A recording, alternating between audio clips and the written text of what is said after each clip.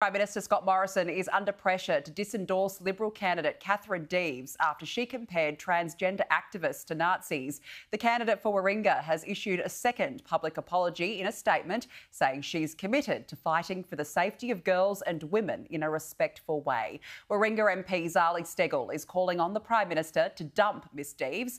Mr Morrison previously suggested she was right on the money with her claims. But the Prime Minister has since rejected her comments on trans teenagers, saying she did the right thing by apologising.